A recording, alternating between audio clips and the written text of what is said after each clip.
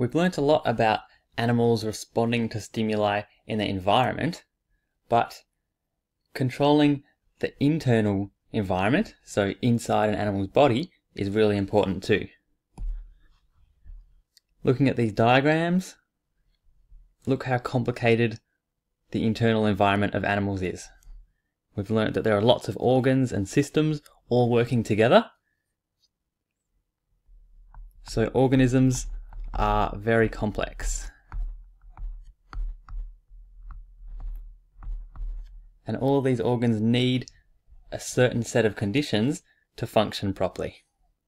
So organisms are complex and they're fragile as well.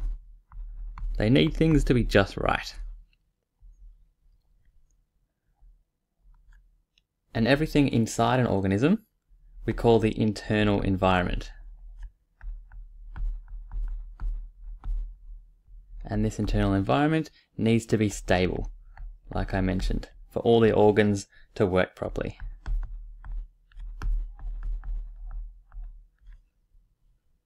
Things that they need to keep stable are things like the body temperature. For mammals and birds at least, some animals, their body temperature can change, and we call those cold-blooded animals. Things like water balance. You can't have too much or too little water inside your body. And salts. There are lots of different salts that need to have the right concentration. And oxygen and carbon dioxide too.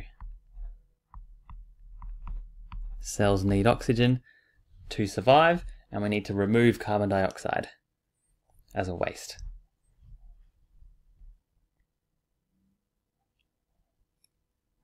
So actually, scientists give all of this a name, the fact that bodies need to be kept stable, and this is called homeostasis.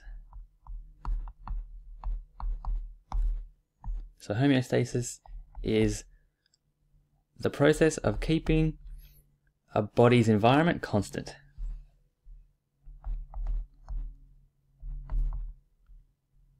Keeping the internal environment constant.